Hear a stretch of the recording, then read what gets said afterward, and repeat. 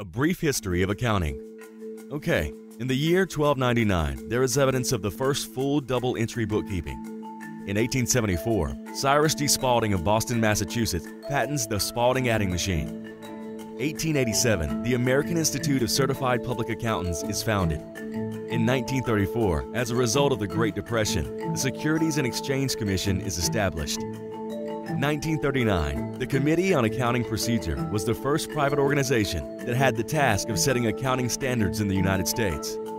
12 years later, in 1951, the Accounting Principles Board replaced the Committee on Accounting Procedure due to its ineffective nature. The first portable calculators appeared in Japan in 1970 and were soon marketed around the world.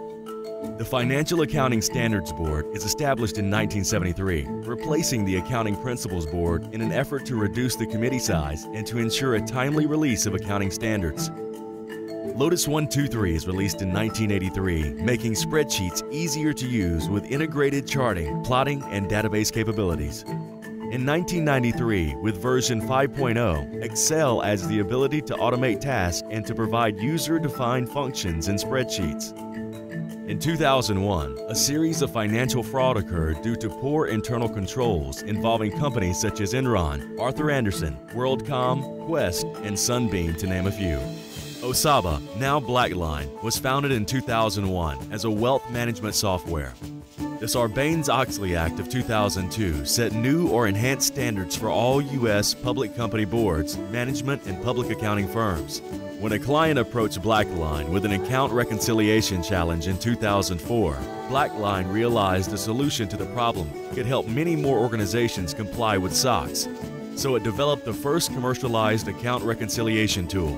1 year later, BlackLine raised the bar by automating manual processes, knocking days off the financial close process. In 2006, BlackLine shifted focus from in-house to on-demand, clearing the path to greater accessibility, fast implementations, and simple updates. In an effort to create a community of users, BlackLine launched the first user conference in 2007 with 20 users. Following the launch of the account reconciliation tool, BlackLine closed its 100th client in 2008. In 2009, the account reconciliation tool was introduced overseas, helping companies in various countries streamline their financial close processes, proving the viability of BlackLine on demand. With the growing trend of on-demand applications via the internet, SaaS solutions soon faced scrutiny and required proven security. BlackLine received its first SAS 70 Type 2 security audit in 2010. The first in its industry. With the rapid growth that came in 2010, BlackLine's increasing concern for customer success paved the way for the white glove service, helping clients further bolster their ROI. In 2010, ROI reports and independent studies proved without a doubt the success of BlackLine, compelling small and large accounting firms to join the revolution. BlackLine's strong belief in free training led to BlackLine U in 2011. BlackLine's free online training, where clients can learn how, learn now. With the strong need for BlackLine internationally, BlackLine opened its first UK office in 2012. Also in 2012, reports show that BlackLine reconciled $70 trillion per month. That's the equivalent to the global GDP.